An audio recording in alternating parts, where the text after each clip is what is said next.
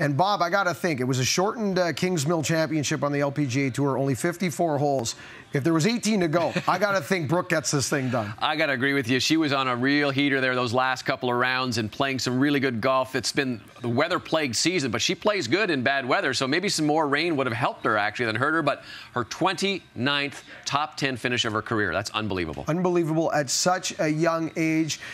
She only missed 6 greens in 3 rounds. The ball striking was incredible, and the putting was getting better, Bob, as the week went on. 29 putts in the last 2 rounds. And she's gone back and forth with a couple of different putters. She put an newer old putter back in the bag this week, which seemed to be working. And I think when she putts well, she can win. She can win. Top 10s in the last 3 years on the LPGA Tour. You spoke to her consistency. She's only trailing Arya Jatanagarn in terms of the most top 10s in those last 3 years.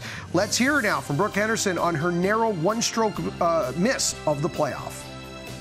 I just had a lot of great energy today. You know, I started off with 3 birdies right off the start and felt like I could really go low today, which is a great feeling. And, you know, I kind of leveled off for a little while there, but then on the back 9 to finish with, I think, 4 birdies pretty close together is awesome. And, you know, I came up a little bit short this week, but just to be in the hunt again and to feel that kind of adrenaline and to see my name at the top of the leaderboard is always a lot of fun. It was pretty awesome.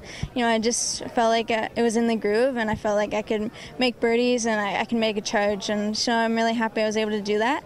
And like I said, just to be in the hunt again, to feel that adrenaline, to be so close to winning is really exciting. I feel like it's in a great spot. You know, ball striking wise, I think I'm hitting it great. And I started to roll on some putts this week too, which is always a good feeling for me. And I'm going to take a week off. I'm going to go to Florida and practice and get ready for the U.S. Women's Open and, you know, hopefully put a good showing there.